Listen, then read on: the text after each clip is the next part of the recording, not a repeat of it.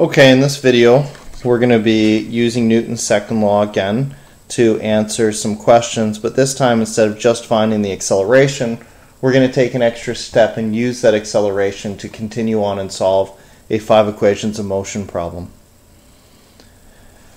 A 10 meter long rope can hold a maximum weight of 100 kilograms. What's the fastest a person could climb up the rope without breaking it? So here's the rope, and it could hold 100 kilograms up. What that means then is if that was what was happening, the rope would be supplying a force of tension to match the force of gravity on the 100 kilogram object. Here we're going to use our simplified gravitational formula. We don't know that this 1,000 kilogram object is on Earth, but I think it's safe to assume. So what that means then is for the rope to be able to hold up that 1,000 kilogram object, it must be able to supply a 9,800 Newton force in the upward direction. So what that means then is if the 60 kilogram person is going to try to accelerate upwards using the rope as fast as possible, the biggest force of tension that that rope can support is still 9,800 newtons. So they can't pull on that rope any harder than that or else they'll break it. The force of gravity acting on this person would be 588 newtons. Oops, that was a 100 kilogram person. Careful there. 100 kilogram, which means a 980 Newton force, not 9,800. Oops. So I just had to take 1 0 to that. I accidentally made this 1,000 kilograms, but it's only 100 kilograms. So, oops, there we go. 9.8 times 100 is 980 newtons. The force of tension could be 980 newtons, and the force of tension could be 980 newtons. So again, when this person is climbing up the rope, they're going to be off the ground, so they won't have any normal force to support their weight.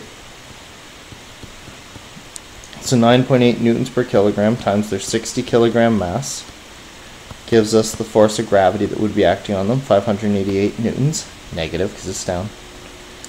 That means that the net force, it's up there, F net, is going to be 980 newtons plus the negative 588 newtons.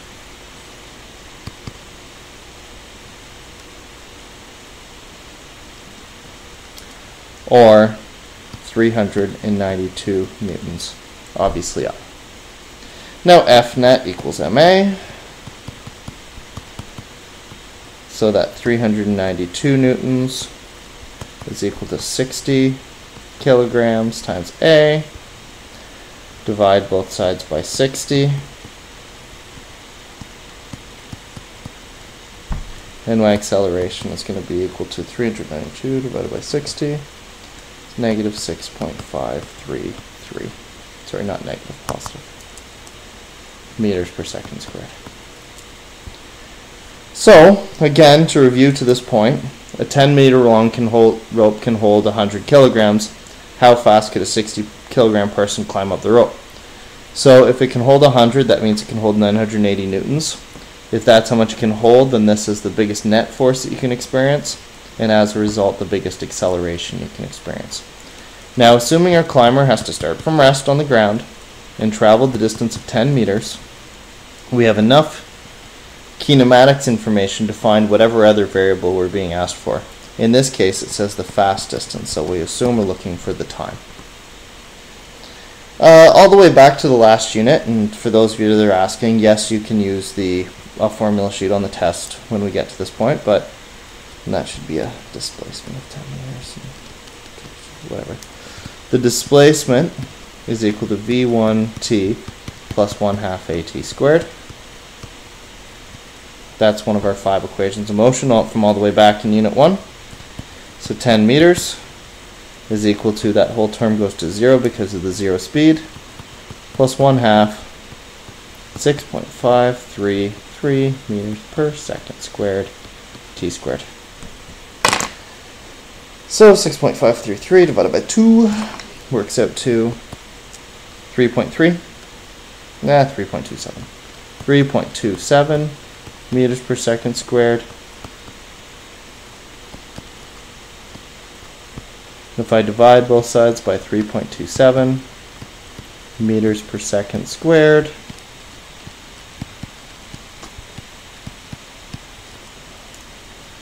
then my t squared works out to 3.06 seconds, square rooting both sides, and I get a t of 1.74 seconds. Again, when I square root, I get a positive and a negative root, but since this is time and we're assuming that time is moving forward, we're going to use the positive root of t equals 1.74 seconds. A quick review here. If it can support that much weight, it must be able to supply that force. If it can supply that force, it can supply that net force, leading to that acceleration. That's how fast you accelerate. That's how long it takes you to cover the 10 minutes. 10 meters, I'm sorry. A 2 kilogram bucket is being lowered into a 20 meter deep well. The string being used to lower the bucket supplies a tensile force of 15 newtons. Determine how long it will take the bucket, assuming the bucket starts from rest. So here's your bucket, 2 kilograms, a 15 newton force, tensile force, so that's the string pulling up on the bucket, 15 newtons. There's a force of gravity acting on that bucket. We can use our simplified force of gravity formula here. Assuming the bucket's on Earth.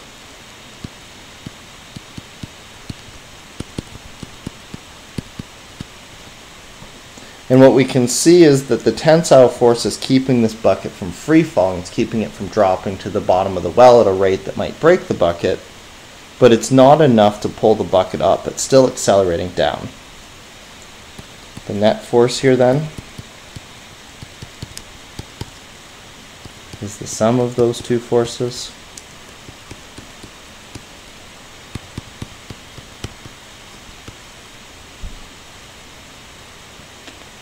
And having gotten the net force, we can get acceleration.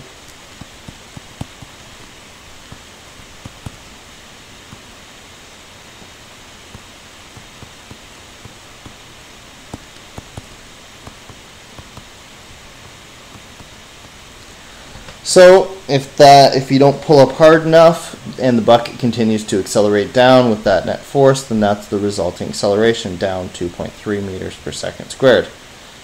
We're assuming again, it says right in the question, that the initial velocity is 0, and it says that the well, if we go back up to the question here, is 20 meters deep.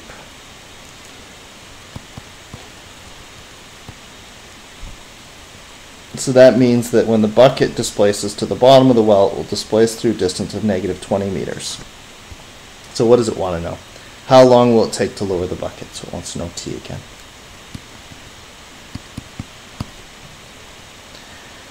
So having the acceleration, we now have enough kinematics information to solve this problem.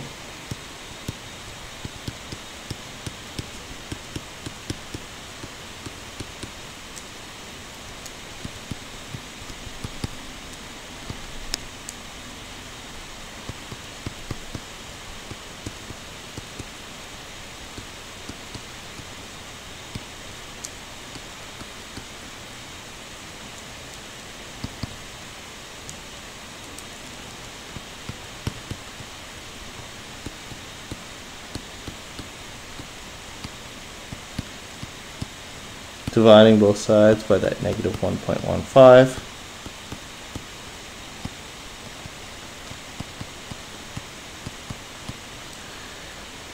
$20 divided by 1.15, I get 17.4 seconds, t squared, second squared, square rooting both sides. So it would take 4.2 seconds to get that bucket to the bottom of the well.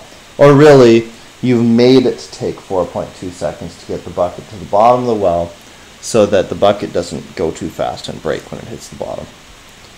Alright, last thing here. Well, this isn't really a thing. This is just, I don't know if you've recognized at this point, but what we seem to be doing in this question is the first thing we do is we get all the forces. Using those forces, we can get the net force. Using the net force, we can get the acceleration, and then we use the 5 equations of motion.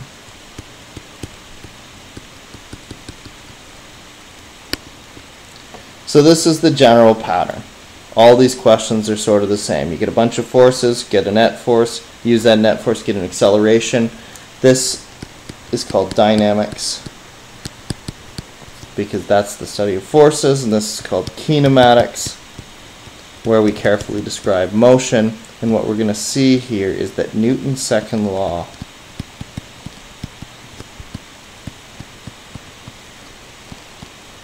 serves as the connection between the two things. So we have our 5 equations of motion and a bunch of other stuff that's sitting over here from the last couple units. Not quite yet, but soon in this unit we're going to be flushing out some more dynamics information about how to figure out what the forces are acting on objects and stuff like that. So there you go.